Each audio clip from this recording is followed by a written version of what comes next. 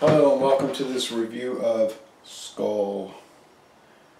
Virgin Islands rum, Skol Gold, or Rich Gold as they say, is a Sazerac brand. I bought this 1 liter bottle at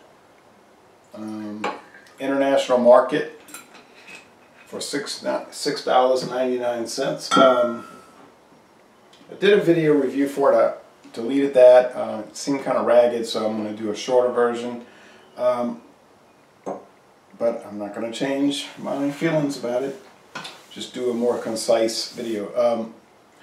It says J.A. Doherty Sons Company, Distillers, Owensboro, Kentucky. That's the old Glenmore bottling plant owned by Sazerac today. J.A. Doherty started distilling in Philadelphia in 1849. Then became J.A. Doherty Sons after he died.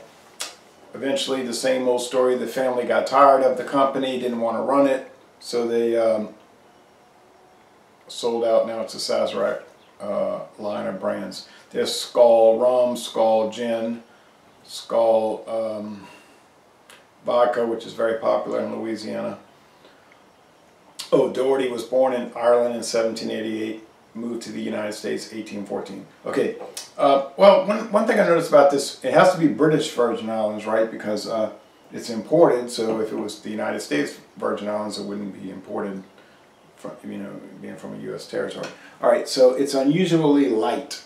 A gold rum is usually gold. This is more of a very, very, very pale color, like a champagne with just the slightest hint of gold. So you're thinking probably like me that it's minimally aged and almost certainly not colorized.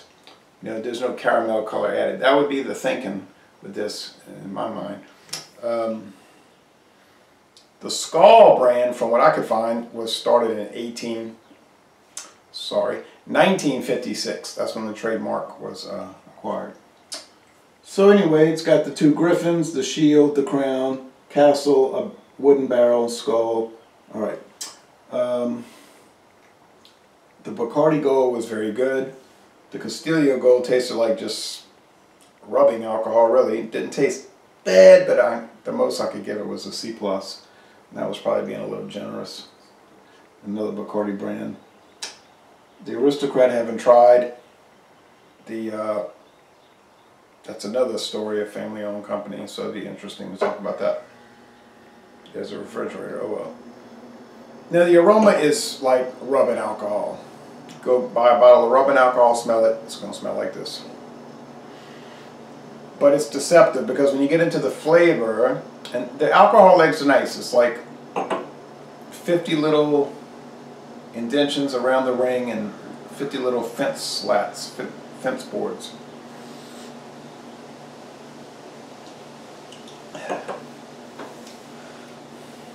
The flavor is interesting because it's sweet, sugary, as you would expect, although in this case that wasn't what you got. Then you start to pick up the wood. It's an uncharred, I'm thinking white oak, very strong wood prominence here. Maybe some honey, maybe some candle wax. You start searching for descriptors, and none of those are really accurate, but you're trying to make a close approximation.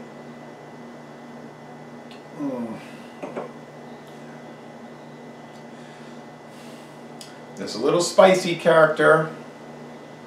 The body's light to medium. The finish is lingering, really. Kind of hangs around.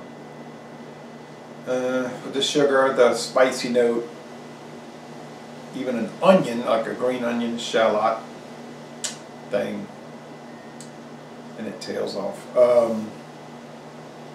Yeah, for $6.99, this is coming across way better than the Castillo Gold, at least initially. Now, when I did the taste challenges, these things change. You notice many taste challenges, I can't even tell them apart. I get them confused. I'm not sure.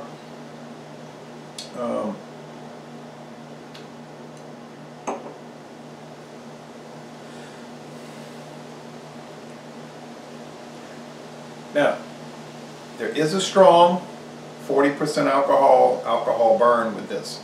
Let's not try to obfuscate that. That's there. You're going to get that. But if you think for a minute, there is that background wood, the sugar, very light sugar, the candle wax, the spice. It's an intriguing product because it's coming across better than you would, like I said earlier, than you would expect. I'm not saying, oh, Skol, you got to go out and run out, buy it.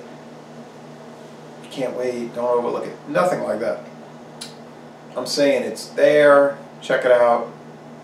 Well, maybe it's there, you may not see it. It's around here. We get Skol vodka, it's very popular in Louisiana for whatever reason. Now I'm kind of curious to try it.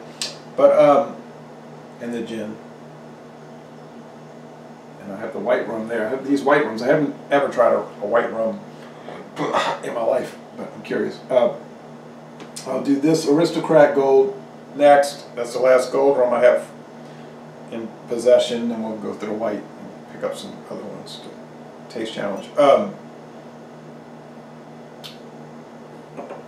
I'm not showing the Bacardi 10 or 8 year. Those kind of like a different style. The age rums, much higher grade. All right. I'm not even sure if this thing is good per se. Good. Is it good? But the way that wood is coming across, I mean, it's pretty strong white oak. And I don't even know if you would like the woodiness. It's such a heavy wood.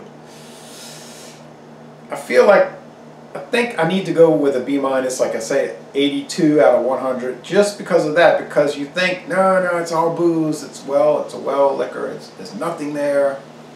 But I'm not prepared to say that. Yeah, I think I'll go with an 82 out of 100 for my initial score. Now down the line, when I start bringing it up against others, it may deteriorate, it may go better. You know, it may increase. I don't know. But at least in my case, I can't say, you should, because with an 82, I'm not going to say, oh yeah, go run and get it. But glass bottle. Yeah, it's I don't pass these kind of things up. It's a little bit too intriguing. So yeah, give a very reluctant. Oh yeah, never mind. I'm not going to recommend it, but that's kind of a backhand recommendation. But anyway, it's fascinating and curious. They don't say too much about it. There's no website. Even Sazerac.com is not putting out too much information these days, so it's just kind of hanging out there. Anyway, I'm glad I tried it. So, plaisir, les bon temps relais in a measured sense, and I'm going to end this review by saying, y'all come on down to southeastern Louisiana.